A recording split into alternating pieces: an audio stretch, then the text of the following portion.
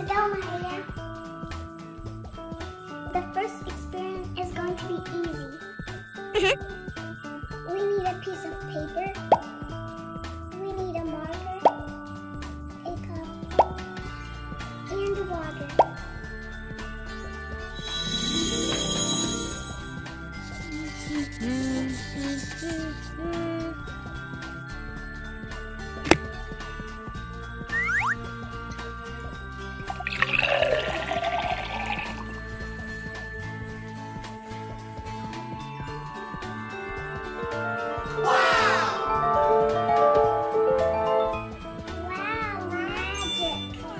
The fact is that the light has to additionally pass through glass, water, and glass again. Every time light passes from one medium to another, it is refracted. This phenomenon is called refraction. Next one. We need a zip bag.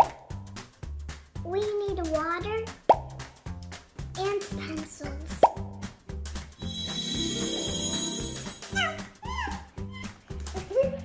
Let's try. Yeah!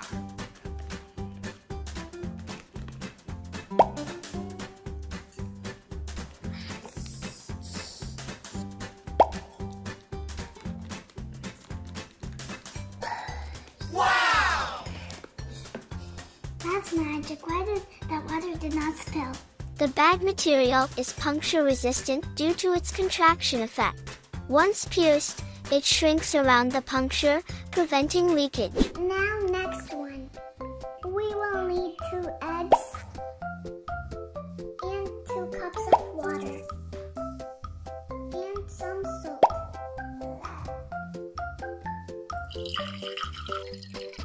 Mix.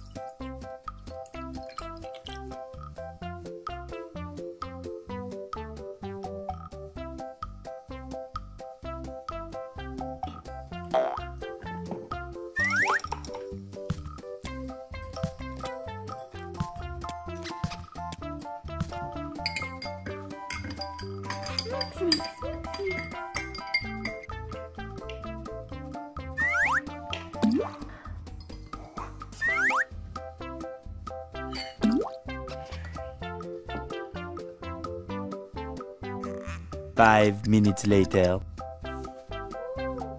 Wow!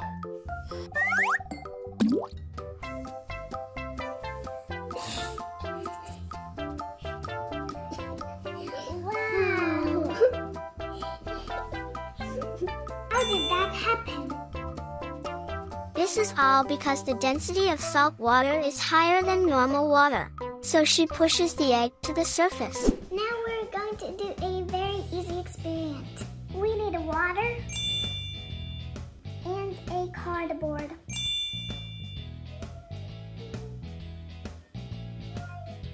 Wow!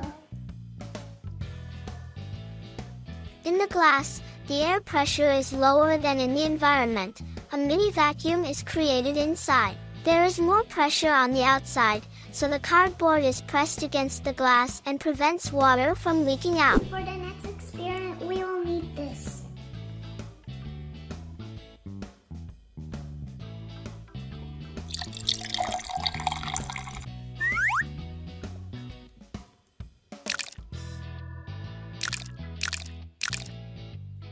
Yeah!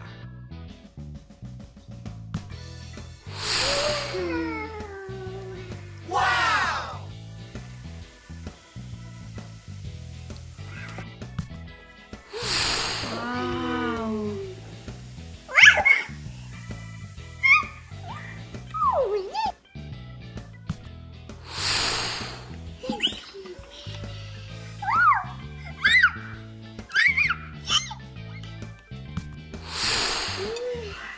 Yeah!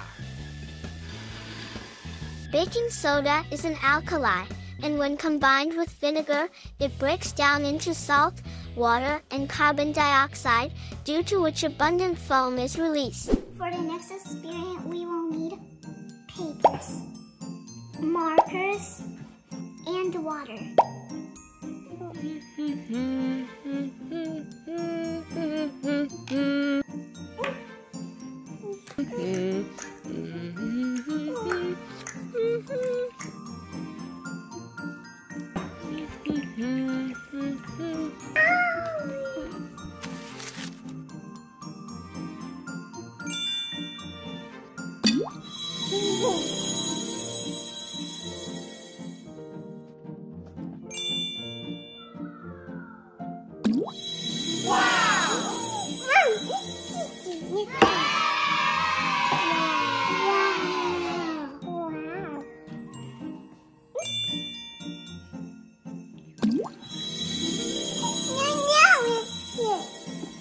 This is due to the fact that when the paper is immersed in water, it becomes more opaque, causing the bottom layer with a drawing drawn with a marker to become visible. Guys, did you like this day? Yes, it was super fun.